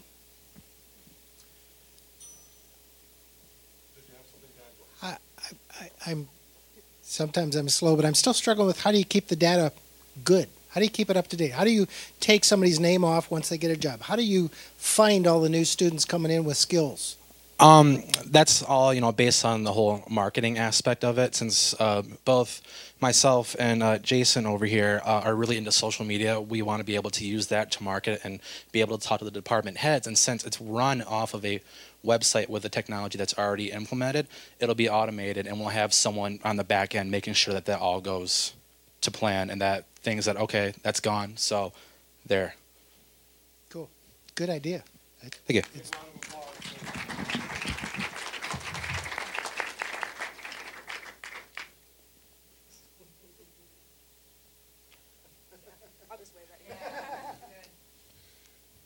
Well, that was fantastic, wasn't it? Can we have a big round of applause for all of our presenters today? A moment ago, I shared with you the businesses that after an idea pitch have been launched, and there are many. Also, good things happen to the people that participate in our student organizations, especially the Entrepreneurship Growth Organization, as well as the idea pitch competition. We've had several students get paid internships in prestigious areas.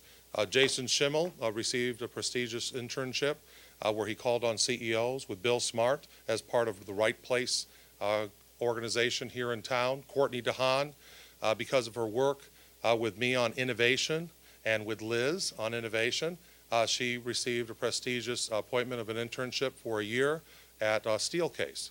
And so again, I could go on and on.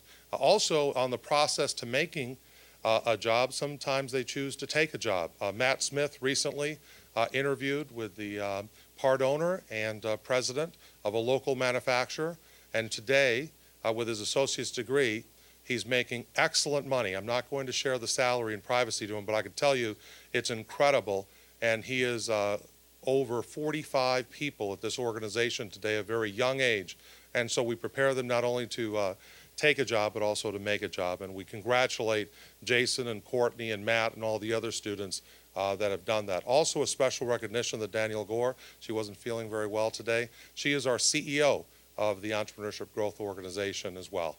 And so she would love to have spoken a little bit more, I'm sure. So what are we going to do next? Well, first of all, let me let you know that outside we have some snacks and some food and some drinks, not homebrew, but we do maybe in the future. And we would like the audience, if possible, to stay around. The judges are going to deliberate. It'll take a short amount of time.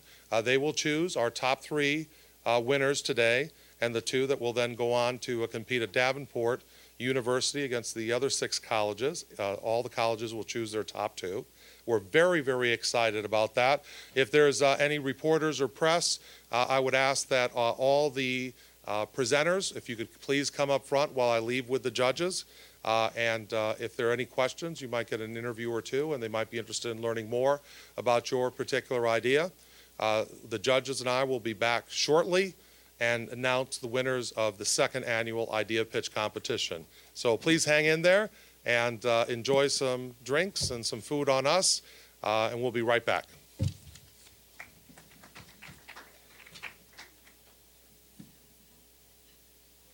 Is that one on? Welcome back, everybody, and thank you so much again for your patience. And I really like decision makers, and the judges were fantastic. It was not an easy decision to go through all 14 ideas and then pick the top 3. What I'd like to do right now is turn it over to Dan and Bonnie and Michael, and each of the judges would like to address the participants and the audience. Thanks. This was awesome. You guys are great, and it's fun to see the enthusiasm, and that's part of what this pitch was about. We struggled with that. How much do you play on the idea itself versus the pitch? And this is a pitch competition. So understand it was a very close question. You all did great. Really appreciate being a part. This is cool.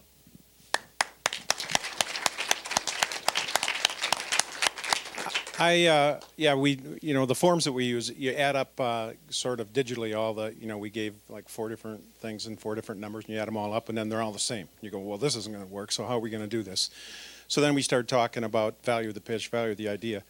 I've done a lot of products. I have 2 or 3 products going on in my life all the time at all stages of start to finish. And if there's just one note I'd like to give you all when you're doing your ideas and move forward with them, is to prototype the whole business. Don't just work on the product. Work on the packaging, work on the marketing, work on the brochure, work on manufacturing and purchasing and distribution and all those things. Prototype it all. Don't just do the part. And thanks a lot for inviting me. I enjoyed it very much. So one thing I heard mentioned earlier tonight a little bit was networking. And you guys have probably heard it all. It's not who or what you know, it's who you know. So make sure you connect. We're part of the Grand Rapids Inventors Network. You guys show up and you see people like Dan and Mike, and they're free. Any other time you talk to Dan, he's $250 an hour. So, yeah, he's free at these inventor networks. I thought it was $450. Yeah, I don't know the exact number, but these kind of people are available and wanting to help you guys. You got to go to the spots that they are. So check out nonprofits, network as much as you can in the areas that you're interested. If it's a health device, go to health meetings. There's nonprofits for everything. So make sure that you get involved with that, because it genuinely is not what you know, it's who you know. And the last thing I want to mention is make sure when you do your pitch that you talk about the problem you're solving, because you could have the greatest thing. We had a guy that did this hunting thing. It was so cool. It was made out of orange polypropylene, and it withstood like 40-degree temperature. Nobody cares. What's the problem you're solving? So talk about the problem. You can be smart later. Talk about what's going to help the person that's got to take the money out of their pocket and buy this. So great job tonight.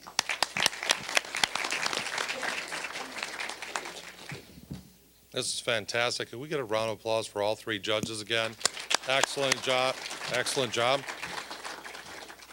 Well, Liz, we are back recruiting the judges. Amy and I, we have a lot of entrepreneurship work here at the college, and we're all united on the different teams. Mike Suman is going to start a radio program on innovation with Grand Valley State University, so we're going to be able to link into that.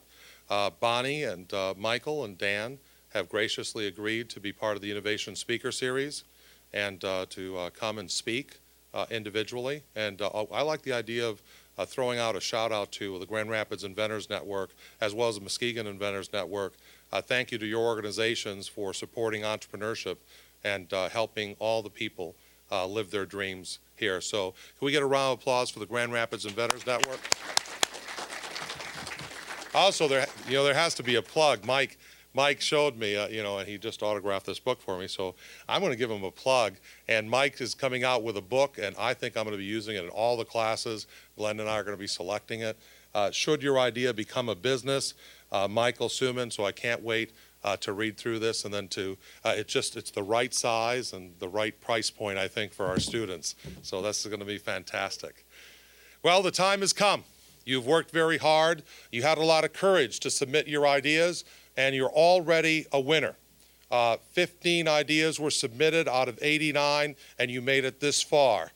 Now came the hard decisions of who do we send on and who do we award today. But I want to make sure that if you don't get a cash prize today, you understand that we reach out to you and we really admire you and your courage and to be people of goodwill, really trying to help us here, our planet, and with your ideas. So again, one big round of applause for all of our presenters.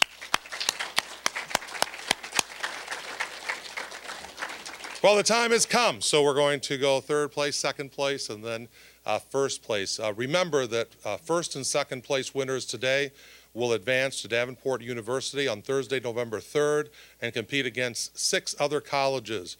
The 6 other colleges will send their 2 best, and we're going to send ours. And hopefully this year, Amy, we're going to be able to win at Davenport. That would be fantastic. So we're looking forward to that. All right, when I announce your name, if you would please come up, and I will give you a big check. This is a big check. So I'm going to give you a big check and then shake your hands, and there'll be some photographs and things going on. And we'll pause for a moment, and a big round of applause for you. And then if you could please stay up here with your big check while I announce second and then first place. All right. Big check. GRCC, for their second annual Idea Pitch Competition, is proud to announce that the third place winner this year is Jeffrey Knoll. Jeffrey Knoll.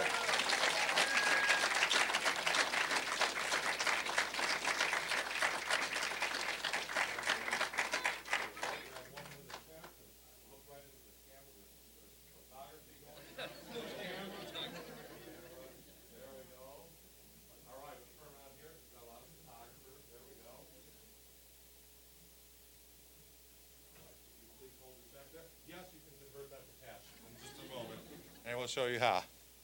All right, great news. In second place, again at the second annual GRCC Idea Pitch, we are proud to announce that the second place winner, Olga Seriava.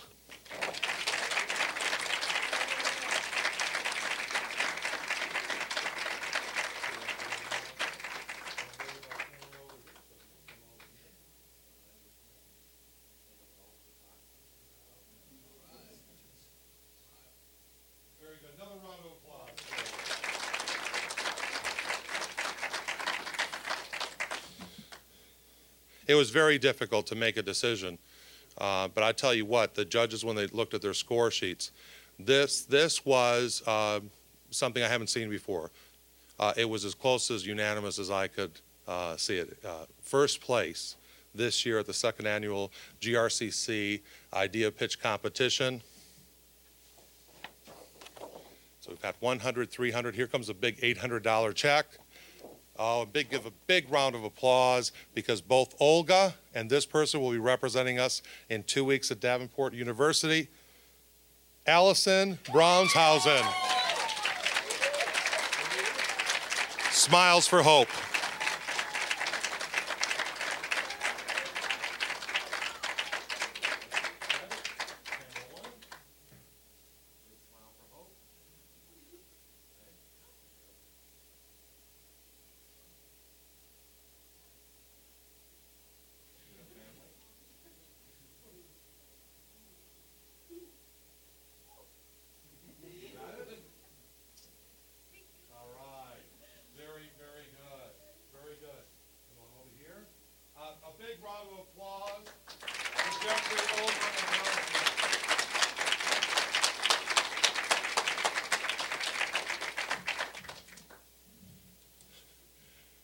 I've been your host, Felix Pereiro, Professor Pereiro. On behalf of all of us here at GRCC, both staff and faculty, thank you for staying and enjoying this wonderful moment with us.